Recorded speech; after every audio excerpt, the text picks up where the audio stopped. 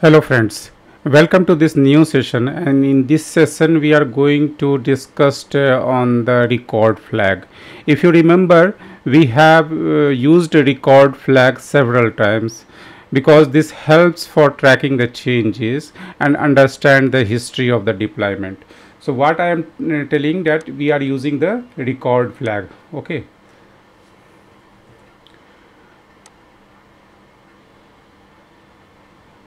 And how we are going to use that record flag? We use kubectl set image, means this is the previous way which we are doing. Suppose we are just changing the image, okay, of the deployment.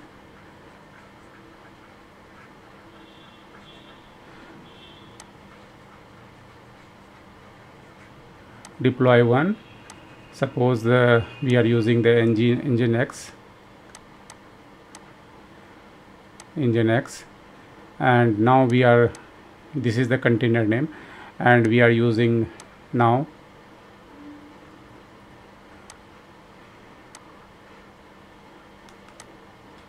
nginx with tag 1.16.0, just for the example, and after that we are passing the record flag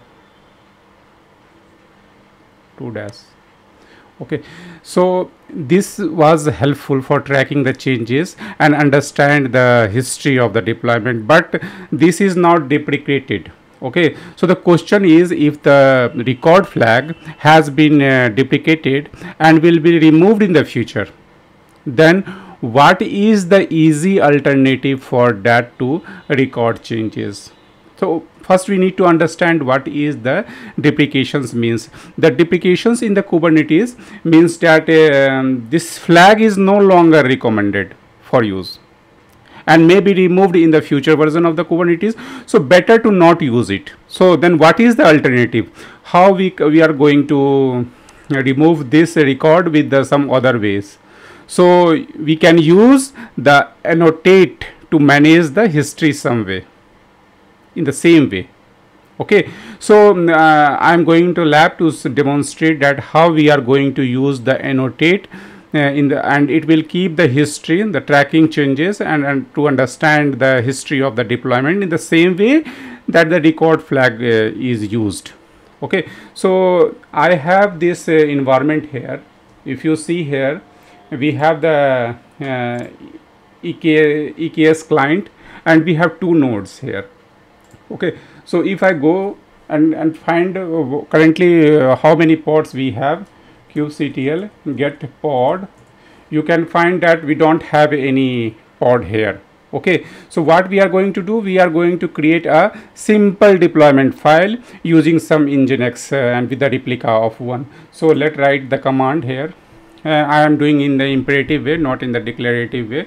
Okay, so make it fast. Kubectl create deployment. Okay, and the name of the deployment is nginx. The image that we are using is of the nginx. Okay, and the tag is 1.16.0 with replica of one only, because we don't require more replicas. Okay, so it will create the deployment. Let's verify it. Get deployment. So you have one deployment, kubectl get pod. One pod is running because the deployment already mentioned that 1 out of 1 means we have one replica and one pod is running. That is perfectly fine. Now check the history. Kubectl rollout history deployment, and the name of the deployment is nginx. Okay, so you can find that the current version is 1 and the change cause is not none, because we didn't define any change code yet. So now there is some requirement that we have to update the image. So okay, so now we are going to set the image with the latest one. Okay, so kubectl set image deployment and the name of the deployment nginx. Okay, and the container name is also nginx. By default it take the name of the image and the latest. Okay, now we need to, what happened, latest nginx set image kubectl set image deployment nginx.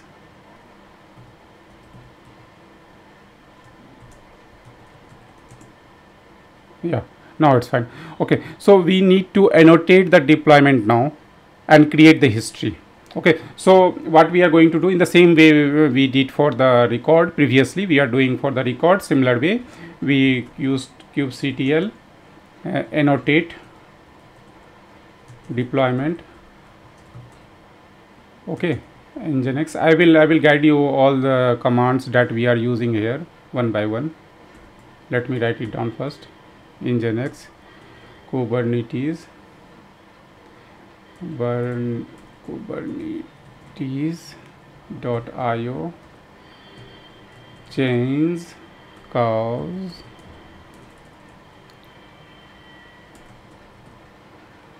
and some message here you can manage accordingly.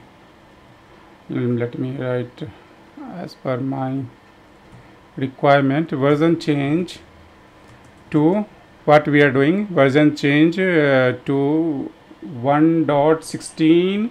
this is my previous image tag to latest. Okay, and then we are using one flag override is equal to true. Okay, so this is annotated. So let me describe one by one what I did here. So this kubectl, this is the kubectl. You already know that the kubectl is the command line tool for interacting with the Kubernetes cluster. You already aware about it. Annotate. So this is a sub command is used to annotate Kubernetes resources with additional metadata. We are providing additional metadata to keep the records. Annotations are arbitrary key value pairs used to attach non-identifying metadata to objects. This can be used by tools library to store and retrieve arbitrary metadata about the resources. Okay, then we are using the deployment nginx. This specifies the Kubernetes deployment name, which you know that the nginx, on which the annotations will be added or updated. Okay, then we are providing the kubernetes.io change cows, and here we are providing the version, the message. So this is the annotations being added or updated. Okay, so here is you find the key value. So kubernetes.io /change is the key, and the value is the message that we provided, that we are changing the image from 1.16.0 to latest. So this annotations is often used to record the reason for the changes made to the resources. So in this case, it suggests that the deployments version is being updated from 1.16.0 to the latest version, and this annotations is used to document that changes. Okay, and now the last flag is overwrite is equal to true, this one.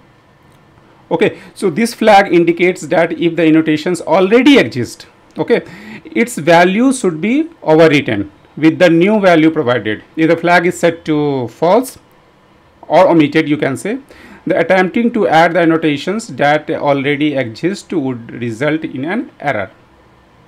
Okay, so now we need to check that with the history that this annotation is marked or not. So again we are going to write the similar command, rollout history deployment nginx. So you can find that for the second versions we have the informations for the change cows. This is the flag we added already. Okay, so version changed to 1.16.0 to latest. So in this way, previously we are using the flag of record. You can record flag we are using to keep the track changes of and or understanding of the history of the deployment. Now we have to use the annotate. Okay, so better to use start using the annotate, and this will be deprecated, means it will be removed from the Kubernetes, that because Kubernetes now not supporting this record flag. So hope you like this video. If you like my effort in explaining all these things in detail, please subscribe to my channel if you didn't subscribe it yet, and share it with your friends, in your community, in your groups, just to spread informations. Okay, have a nice day. Thank you.